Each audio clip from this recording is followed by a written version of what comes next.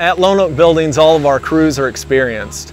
These guys have 25 years experience between the four of them and 15 years with this company. These guys showed up this morning, RJ and the crew, they went right to work. And about 90 minutes, 2 hours in, they've laid out, they're digging pier holes and they're calling for inspections and getting the frame up. So we go right to work in a prompt and professional manner. So we take a transit laser and we set it in the middle of the building. We use that to find the level height of the ground. And the laser shoots out a level playing field. Then we find the highest point of the ground, and that tells us where to set the building, usually an inch from the top of the ground. And from there, we usually get all of our layout marks for the start of the building. We always use skid steer mounted hydraulic augers with carbide teeth, so we can dig through the tough stuff and get your building safe and secure in the ground. Whenever possible, we try to use precast concrete piers. Our precast piers are stronger than conventional concrete, and it allows these guys to continue with their work without having to wait for concrete to dry, thereby bringing the whole process to a close in a more timely fashion. Conventional pole barn building is going to be built with piers in the ground like we're doing here, but we can also build on concrete foundations.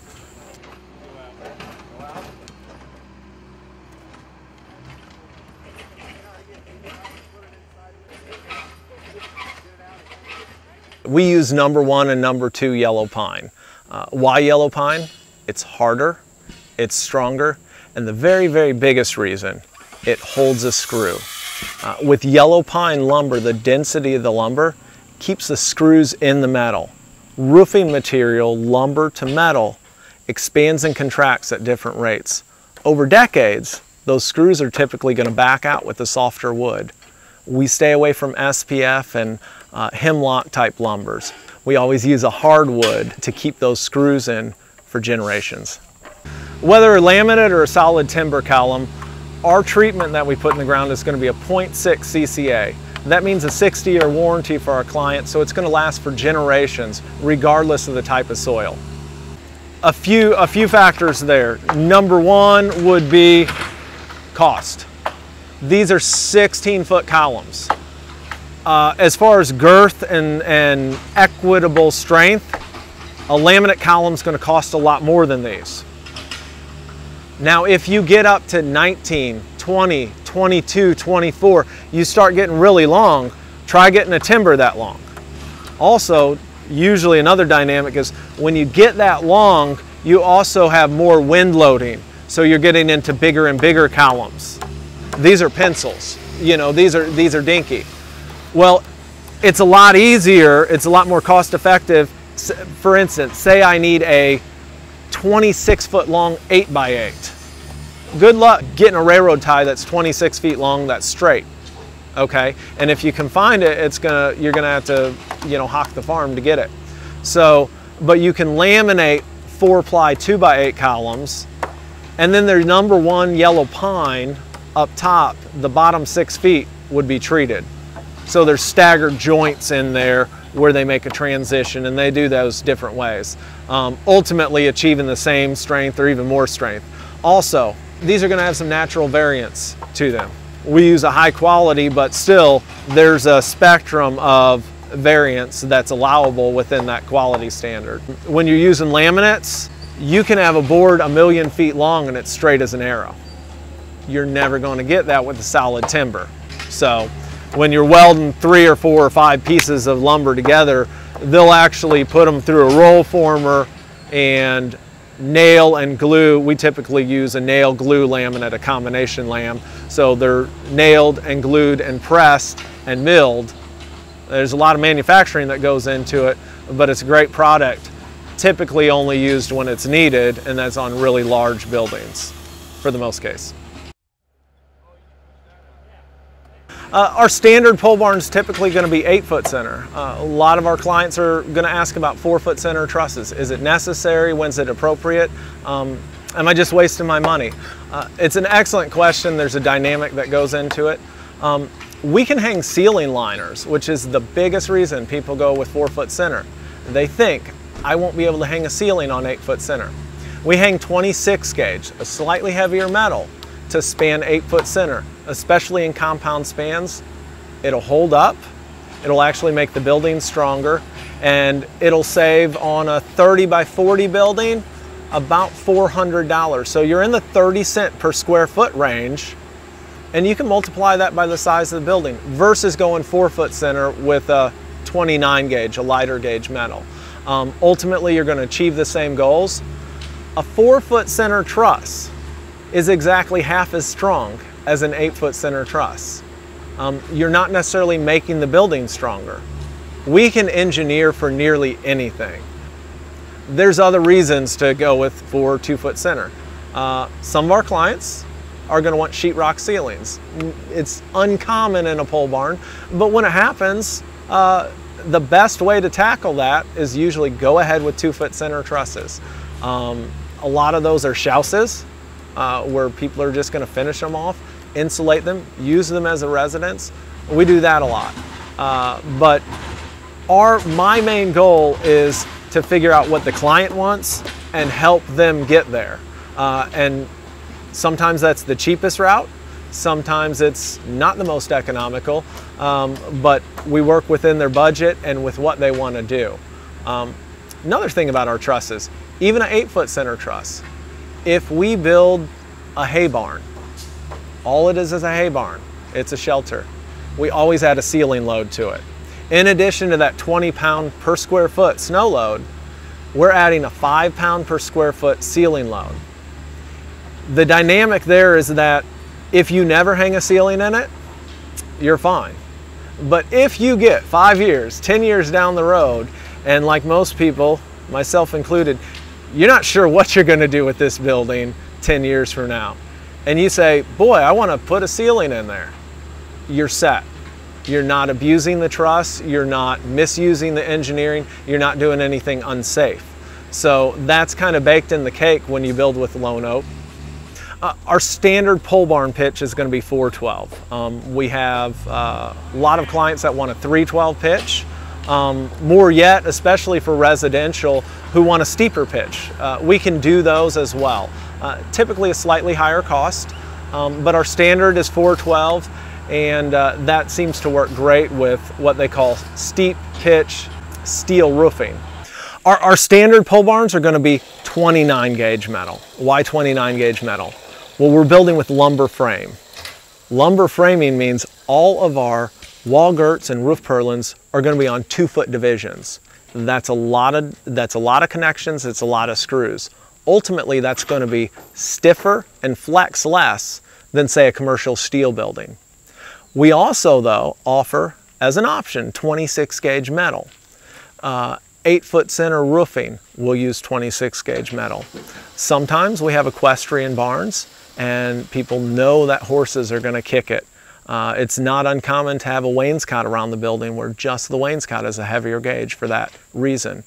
Sometimes people are worried about hail damage, things of that nature. But we can do 29 gauge metal, we can do 26 gauge metal at a slightly higher cost. Standard finish for us is going to be a 40-year siliconized polyester finish. That's a high silicone content. What does that mean? It means it's going to flex. It's not going to crack up in crow's feet. It also means it's not going to oxidize. Red's not going to turn pink in 5 years, things of that nature. So even your deep dark colors with the southern exposure, they're not going to oxidize, they're not going to fade. Our warranty covers crack and chip, but it also covers fade and chalk, and you don't get that everywhere. So the longevity of the material is not going to be different for 26 gauge or 29 gauge. You might be paying for some durability and dent resistance, but the lifespan of the metal is not necessarily going to be longer. All of our 40-year panels are going to be affixed with matching powder-coated screws. Those are going to last a long time, and they're a dual grip, so they're going to stitch metal to metal, and they're going to keep the metal snug with the lumber frame as well. Windows, you know, typically we're going to use vinyl, new construction window. That's going to be a thermal pane insulated glass, just 2 panes. That's standard. We don't use any, in quote, barn windows, you know, no cheap pane windows. Even in a non-insulated building, you're going to get icing, condensation, and things like that, and it's usually not the best way to save $5. But you know, that's typical new construction vinyl. We can also do wood windows, vinyl clad, wood windows, single hung, double hung. Pretty much if you can dream it, we can put it in. But atrium windows, you know, if you've got, say for instance, you've got a scissor truss situation where you're hanging a ceiling that's at an angle, we can put in atrium windows up in the top that are going to match the pitch of the roof or the pitch of the ceiling, whichever you prefer. Well, let me tell you about our doors. We can do, certainly sliding doors are popular for economical or agricultural use, but we also do overhead doors. We carry 3 brands that we deal with, and inside of those brands, we can do virtually any color and any style of door. Insulated, non-insulated, glass sections, glass designs, different embossments, long panels, short panels. If you've seen it, we can get it. We service commercial and residential operators up to 24 feet wide. That'd be a 40-year panel, and it's actually a 20-year, the galvanized panel underneath. But when the paint shop gets it, their warranty actually covers the panel that's underneath that, and that's a 40-year. We don't mess with any of the 20 or 10-year panels, and the reason being are manifold. The main one being color retention. You look around and you see these red buildings that are pink and green buildings that are, you know, not quite so green. It doesn't matter what deep, dark color, how much exposure is on there. Very, very little separation in the paint pixels over, you know, 20 years. We've done hunter green roof extensions where we take a building that's, say, 50 feet long and we continue that same roof line.